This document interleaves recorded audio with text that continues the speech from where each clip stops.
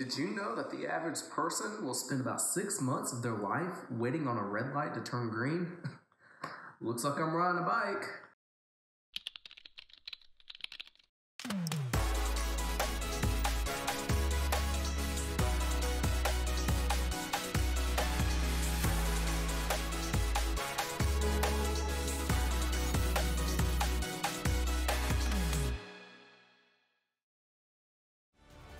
Can you tell me about your comment from September 23rd at 3:42 a.m.?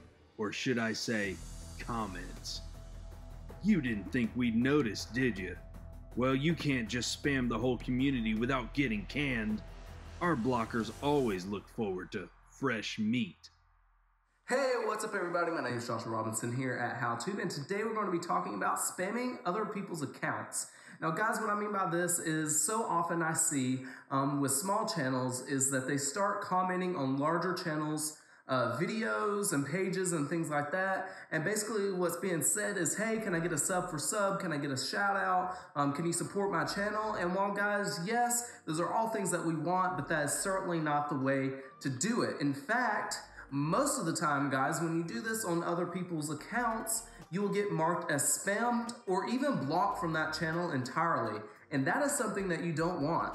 Now, YouTube, as a search engine itself, has taken several measures to make sure that things like that don't happen. And so once you're marked as spam, once you're marked as a block account, over and over again, YouTube begins to look into that. And then what happens, guys, is then they actually take your channel, and even if it doesn't matter how many videos you post, how many people you share it to, YouTube will prevent your channel from actually being shown in the search bar on their search engine, which is something that's not good for your channel at all. Another big issue that I see with this is, it's kind of in the same field, is people who talk about buying your subscribers and buying your views. And now there are certain websites you can go out to and pay and get subscribers and pay and get views, but these things actually are not good for your channel either. In fact, they go specifically against the rules that YouTube has put into their system that you agree to whenever you start a channel.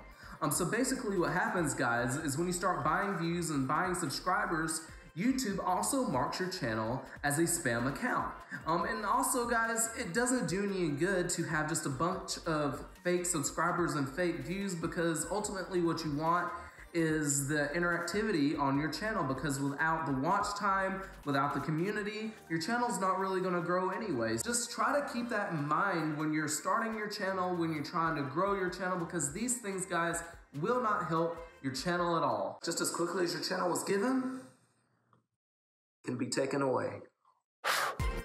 Alright guys, and I really hope that you found all that very helpful and hopefully a little bit insightful on what to and to not do with your new channel on YouTube. And again guys, as always, if you found this channel helpful, be sure and give this video a like. If you love this content going out, make sure that you also give this channel a subscribe right down there. And as always guys, I love y'all, and I'll catch you all in the next video.